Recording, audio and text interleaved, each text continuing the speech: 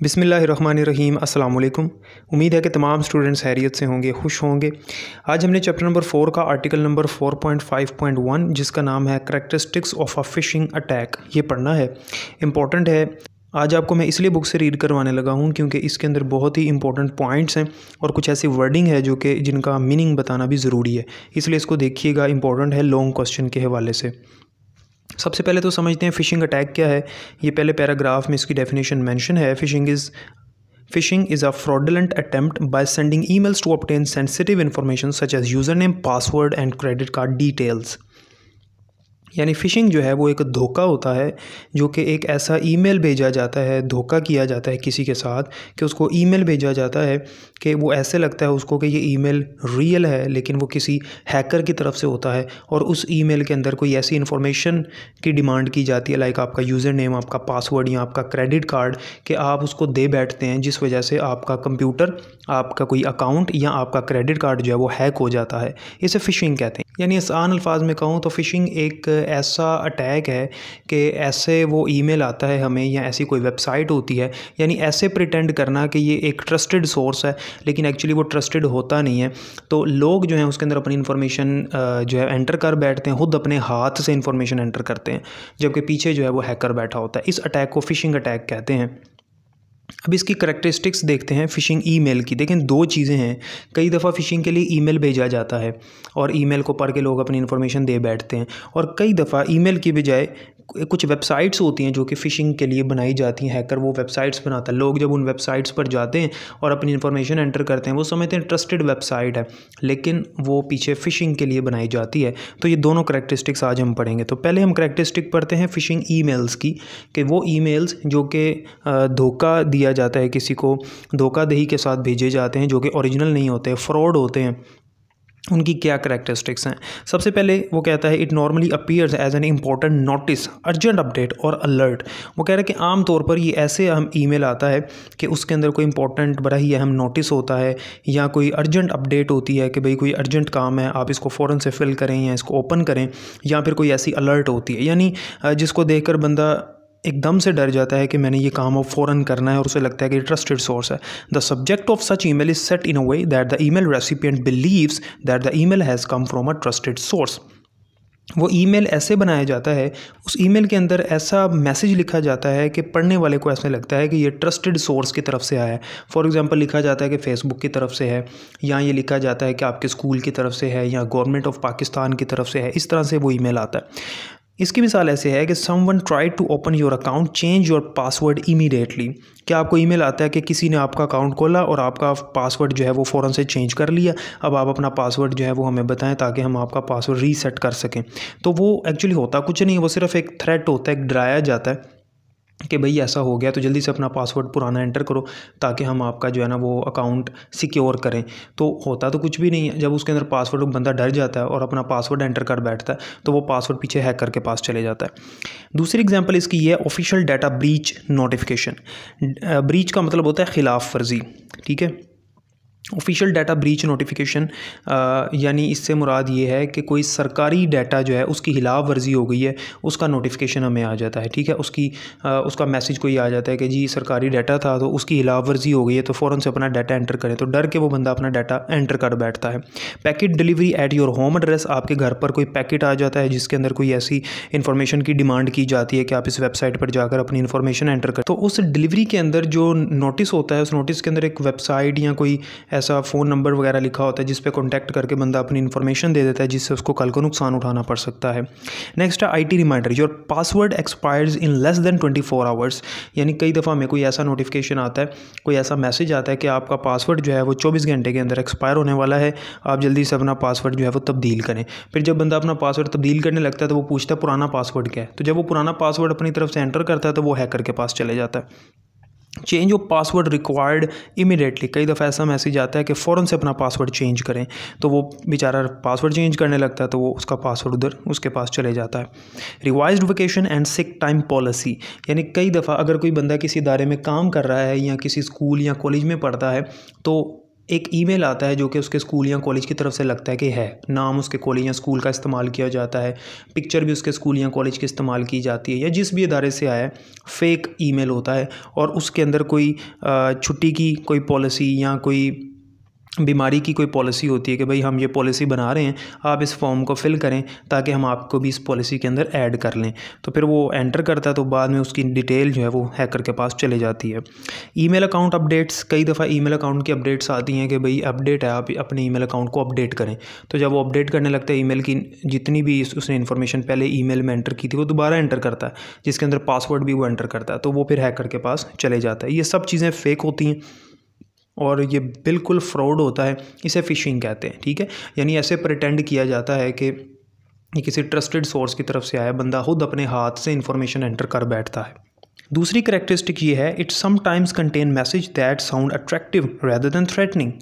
वो कहता है कई दफ़ा ऐसा भी होता है, ज़रूरी नहीं है कि वो हर बार थ्रेटनिंग का मैसेज आए, कोई वार्निंग आए या कोई इस तरह के अर्जेंट ईमेल अलर्ट आए, जैसे मैंने भी आपको पीछे बताया एग्जांपल्स में। वो कहता है कई दफ़ा अट्रैक्टिव मैसेज भी होता है, लाइक आपको कोई प्राइज़ दिया जा रहा है, आपको रिवार्ड दिया जा रहा है। इसकी एग्जांपल मैंने पहले भी बताई थी। नेक्स्ट वो कहता है it normally uses forged sender's address. Forged sender's address का मतलब है कि किसी का फेक अकाउंट बना लेना और कोई ईमेल भेज देना। जैसे यहाँ पर देखें लिखा हुआ है admin@facebook.com, कैसे लगता है फेसबुक की तरफ से आया है, फेसबुक के एडमिन ने ईमेल भेजा है। info@gmail.com कि जीमेल की तरफ से आया है, और उसके अंदर वो आपसे कोई डिमांड कर रहा होता है किसी चीज़ की, लाइक वो आपका principal@yourschool.edu.p के आपके स्कूल का नाम यूज़ कर लेता है। ठीक है, ऐसे ईमेल जो है इनका आपके स्कूल या फेसबुक या जीमेल से कोई ताल्लुक़ होता नहीं है, लेकिन वो ऐसे प्रिटेंड करते हैं, फोर्ज कर लेते हैं, उसको धोखा दे देते हैं किसी और का अकाउंट बनाकर, किसी स्कूल का या जीमेल वगैरह का। उसके अंदर कोई ऐसा URL मौजूद होता है, कोई ऐसी वेबसाइट मौजूद होती है कि आप इस वेबसाइट पर जाएं और अपनी इन्फॉर्मेशन एंटर करें। तो गौर से आपने देख लेना है, कई दफ़ा वो जो URL होता है यानी जो लिंक होता है उसको अगर हम रीड करें, उसको क्लिक करने से पहले अगर हम उसको रीड कर लें तो हमें पता चल जाता है कि ये फ़ेसबुक का नहीं है। मिसाल के तौर पे अगर ईमेल आपको आया है गूगल की तरफ से, तो गूगल के स्पेलिंग के अंदर ज़रा सी रद्दोबदल होगी, जैसे आपको स्क्रीन पे नज़र आ रही है। तो अगर आप गौर करें तो आपको पता लग जाएगा कि नहीं यार ये तो ओरिजिनल नहीं है, क्योंकि बिल्कुल अगर ओरिजिनल होगा तो वो स्पेलिंग भी सेम होंगे। ठीक है, और कई दफ़ा तो बिल्कुल ही स्पेलिंग डिफरेंट होते हैं, नाम ही कुछ और होता है, क्योंकि लोग लिंक को देखते नहीं हैं, लोग लिंक के ऊपर सिर्फ क्लिक करते हैं। तो कोई भी ऐसा लिंक आए, मैंने आपको पहले भी बताया हुआ है, उसको क्लिक करने से पहले लिंक को एक दफ़ा पढ़ लें। अगर आपको लिंक की समझ आ रही है तो ठीक है, वरना उसके ऊपर क्लिक ना करें। जैसे अक्सर आता है कि KFC की डील आई है, तो इस लिंक पे क्लिक करें तो वो आपको जो है ना वो फ्री डील दी जाएगी। तो जब आप उस लिंक को अगर गौर करें तो उसके अंदर KFC का नामो निशान नहीं होता। ठीक है, वो सिर्फ तस्वीर KFC की यूज़ की होती है, वो सिर्फ फ़िशिंग होता है, फ़िशिंग अटैक होता है, धोखा होता है। तो इससे परहेज़ करें, व्हाट्सएप के ऊपर अक्सर ऐसे आता है। नेक्स्ट वो कहता है it usually takes contents such as logos images from the actual website to make the fraudulent email look like a genuine email. कई दफ़ा जो ईमेल आता है उसके अंदर जिस वेबसाइट की तरफ से प्रिटेंड किया जाता है कि इस वेबसाइट की तरफ से ईमेल है, लाइक ये कहकर भेजा जाता है कि ये फेसबुक की तरफ से है, मतलब आपके स्कूल की तरफ से अगर वो कहता है कि आपके स्कूल की तरफ से आ रहा है, हालांकि स्कूल का नहीं होता, तो वो आपके स्कूल का लोगो या आपके स्कूल की इमेज या स्कूल का जो स्कूल की जो एक्चुअल इमेज होती है, जो उनके कॉपीज़ के ऊपर या बैज के ऊपर लगाई जाती हैं, वो इमेज यूज़ करता है। तो देखने में ऐसे लगता है जैसे ओरिजिनल, लेकिन एक्चुअली ऐसा होता नहीं है। नेक्स्ट वो कहता है it may contain a form for the recipient to fill in personal और financial information and let recipient submit it. This information is submitted to a different database. वो कह रहा है कि इसके अंदर एक फॉर्म होता है जो कि रेसिपिएंट वो होता है जिसको मैसेज रिसीव होता है, ठीक है, जो एक्चुअली विक्टिम होता है, जिसके साथ ही जिसको अटैक किया जा रहा है, जिसके साथ ही धोखा किया जा रहा है, तो उसको जो है वो ऐसे एक फॉर्म दिखाया जाता है जिसके अंदर उसकी पर्सनल या फाइनेंशियल इन्फॉर्मेशन के बारे में पूछा जाता है। जब वो अपनी इन्फॉर्मेशन देकर उसको फिल करता है तो वो इन्फॉर्मेशन जो है पीछे हैकर के पास चले जाती। उसे लगता है कि मेरे स्कूल या मेरे किसी कंपनी या गवर्नमेंट की तरफ से था, लेकिन वो पीछे हैकर की तरफ से होता है। तो ये जो फ़िशिंग ईमेल होता है उसकी करैक्टरिस्टिक्स थी, तो उससे बच के रहना चाहिए। आपको मैंने तरीके भी बता दिए हैं कि आप उसका लिंक देखें या देखें ट्रस्टेड सोर्स की तरफ से है या नहीं है। तो कुछ भी करने से पहले जब ऐसा कोई लिंक आए या कोई ऐसा अननोन ईमेल आए तो उसको अच्छी तरह से पहले देख लें। नेक्स्ट करैक्टरिस्टिक्स हैं फ़िशिंग वेबसाइट की। कुछ वेबसाइट्स ऐसी होती हैं, हम उन वेबसाइट्स पे जाते हैं तो वो हमें लगता है कि ओरिजिनल वेबसाइट है कंपनी की, लेकिन एक्चुअली वो ओरिजिनल कंपनी की वेबसाइट नहीं होती, वो हैकर ने बनाई होती। और उसकी क्या करैक्टरिस्टिक्स हैं? It looks like original due to same content such as images, text, logos, colour scheme etcetera. वो बिल्कुल ओरिजिनल लग रही होती है। जैसे किसी ने जीमेल की तरह की एक वेबसाइट का पेज बना लिया और हम उस वेबसाइट पे जाते हैं, हमें लगता है जीमेल है, लेकिन वो एक्चुअली होता नहीं, क्योंकि उसने इमेजेस, लोगोज़ वगैरह उसी के जीमेल के यूज़ किए होते हैं, कलर स्कीम भी सेम यूज़ की होती है, स्पेलिंग भी वही यूज़ किए होते हैं, सिर्फ एक वर्ड का फ़र्क उसने डाला होता है, सिर्फ लिंक भी तकरीबन सेम होता है।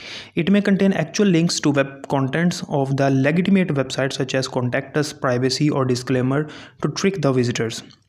जो लोग उस वेबसाइट्स पे जाते हैं उनको ट्रिक करने के लिए, उनको यकीन दहानी कराने के लिए जान के कि ये वेबसाइट जो है वो ओरिजिनल है, उसके नीचे लिखा होता है कॉन्टैक्ट अस या डिस्क्लेमर लिखा होता है। डिस्क्लेमर से मुराद है कि ये वेबसाइट ओरिजिनल है, इसके अलावा हमारी कोई वेबसाइट नहीं है, कोई इसको कॉपी ना करे वरना उस पर केस होगा। इस तरह की जान के टेक्स्ट लिखा होता है कि ऐसे लगे कि ओरिजिनल है, लेकिन वो ऐसे होता नहीं है। It may use similar name as that of the actual website. जो एक्चुअल वेबसाइट है जिसकी ये कॉपी की जा रही है, वो नेम भी उसने उसी का यूज़ किया होता है। ठीक है, ऐसी वेबसाइट जल्दी जो है ना वो बंद हो जाती हैं। जो ओरिजिनल वेबसाइट होती है वो इन पे केस करके इनको जल्दी बंद करवा देती हैं या इनको स्ट्राइक भेजकर इनको बंद करवा देती हैं, लेकिन बंद होने से पहले पहले जितनों को धोखा दे सकते हैं दे लेते हैं। It may use forms to collect visitors information where these forms are similar to those in the legitimate website. वो कह रहे हैं कि अच्छा लेजिटिमेट वेबसाइट कौन सी है? वो वेबसाइट जिसकी ये कॉपी बनाई गई है। ठीक है, तो जो लेजिटिमेट वेबसाइट है यानी ओरिजिनल वेबसाइट है, सेम उसी की तरह दिखने वाला फॉर्म यहाँ पर होता है जिसके अंदर इन्फॉर्मेशन मांगी जाती है विजिटर से जो वेबसाइट विजिट करता है। तो वो इन्फॉर्मेशन एंटर कर बैठता है, वो कहता है ट्रस्टेड सोर्स है, जैसे जीमेल है, फेसबुक है, इंस्टाग्राम है, तो वो इन्फॉर्मेशन एंटर करता है, तो बाद में पता चलता है कि ये ओरिजिनल नहीं थी। तो ये करैक्टरिस्टिक्स थी फ़िशिंग वेबसाइट और फ़िशिंग ईमेल्स की कि किस तरह से लोग जो हैं फ्रॉड करते हैं और फ़िशिंग अटैक करते हैं। देखें, याद रखें, फ़िशिंग एक ऐसा हैकिंग का तरीका है जिसमें जो विक्टिम होता है यानी जो बंदा हैक हो जाता है वो अपनी इन्फॉर्मेशन खुद हाथ से एंटर करता है, क्योंकि उसके साथ धोखा किया जाता है। ये फ़िशिंग अटैक होता है, तो इससे बचना चाहिए। आजकल ये बड़ा ज़्यादा जो है ना इसका ये आम हो चुका है, इसका इस्तेमाल हैकर इसका बड़ा इस्तेमाल करते हैं। आज ही नहीं बल्कि काफ़ी अरसे से इसका इस्तेमाल किया जा रहा है। ठीक है, तो ये एक लॉन्ग क्वेश्चन भी था। इसको अगर आपको कोई सवाल हो, मैंने पढ़ के भी बता दी, तो कमेंट सेक्शन में पूछ लीजिएगा। बाकी इंशाल्लाह कल पढ़ेंगे। अपना ख्याल रखिएगा। अल्लाह हाफ़िज़।